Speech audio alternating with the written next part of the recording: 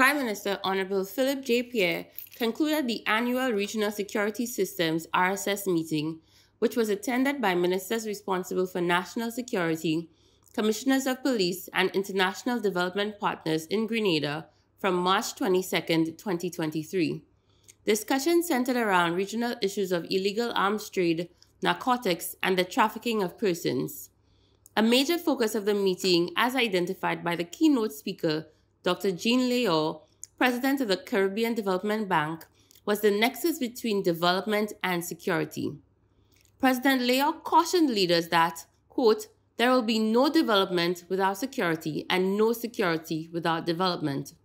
He cautioned that security issues, if left unattended, would have serious impacts on the development of individual countries and the region, and appealed for partnership and shared ownership, quote, towards the long-term success in addressing security, end of quote. The nexus between security and sustainable development is not a new one, as this has been long recognized since the mercantilist era. Neither is it unique to the Caribbean region. But our mostly porous borders, along with the overlapping of exclusive economic zones, mean that we face significant challenges to the management of safe and legitimate movement of goods and people. This point highlights the fact that a more robust, collective, regional approach by all policy practitioners is necessary to achieve our full potential.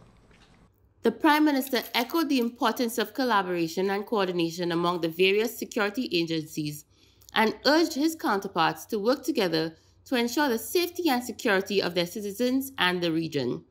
He also assured attendees of the Government of Saint Lucia's full support to the RSS as their service to Saint Lucia and the region continues to aid in efforts to maintain law and order.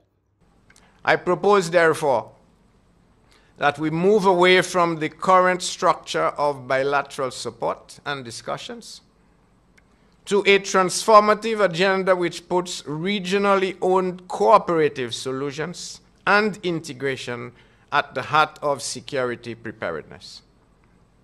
There is no denying that such a transformative agenda will lead to improved conditions for sustaining economic growth and development from a regional perspective.